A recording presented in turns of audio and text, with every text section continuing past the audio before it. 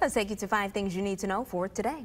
Pinconning is ending its decades-long association with Northern Bay Ambulance. City now contracting with Patriot Ambulance Services. Chairman of Northern Bay Ambulance warns the change means longer ambulance response times. The city manager there says Patriot has a facility in Cacolin Township, but there are plans to add another, possibly in Fraser, Pinconning Township, or in Pinconning. Stars in Saginaw adding new stops on existing bus routes today. Route 1 now includes the Heights Apartment on Center Road and Green Acres Plaza on Himmeter Road. Route 9 now stops at St. Mary's Health, the VA Clinic, and at Ross Medical. For more on these updates, go to WNEM.com. Work on the N30 bridge over Wixom Lake in Edenville begins on Monday. This is your heads up. Temporary bridge has been in place for about 3 years after the original one washed away during the 2020 dam failures. NDOT's building a wider, taller bridge, 12-foot lanes and 5-foot walking lanes for people. Work's expected to be done in October. A Tuscola County community getting millions from the U.S. Department of Agriculture. The Michigan Infrastructure Office says that Mayville awarded nearly $10 million and a loan of just over $4.5 million to improve its sewer and lagoon system. The MIO says that the current system is aging and ineffective.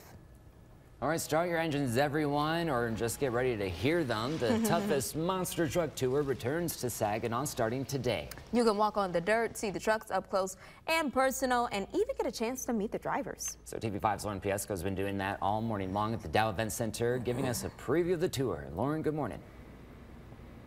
Blake Sierra, good morning. That's right. The toughest monster truck tour returns to Saginaw tonight through tomorrow. I have one of their drivers here, Darren Basil, driver of Blockhead. But first, let's get a sneak peek at the show you'll see tonight.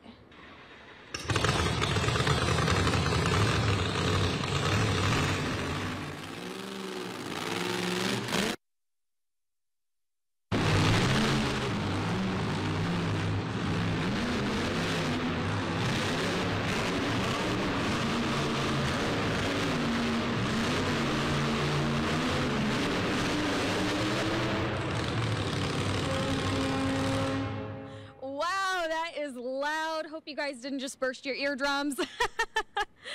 Darren, what are you most looking forward to tonight?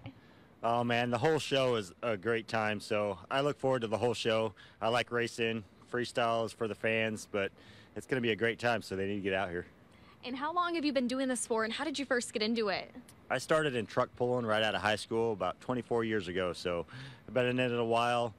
Big trucks has always been cool to me, and seeing a 10,000-pound truck fly through the air was just something I wanted to do for a living. Well, I mean, let our audience know, are we going to see any cool tricks from you tonight? Any wheelies, any high jumps?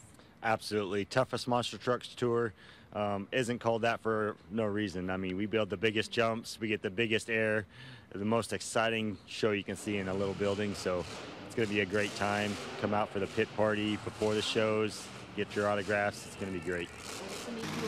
Absolutely. We've been working on the trucks all week, putting Blockhead together. It's not in the building yet, but we're going to be ready to tear it up here tonight. All right. Thank you so much, Darren. We'll be talking more to him at 9 o'clock, so stay tuned later this morning. You can find all the details on the toughest monster truck tour on our website. Just visit WNEM.com. Live in Saginaw, Lauren Piesco for TV5, sending it back to the studio.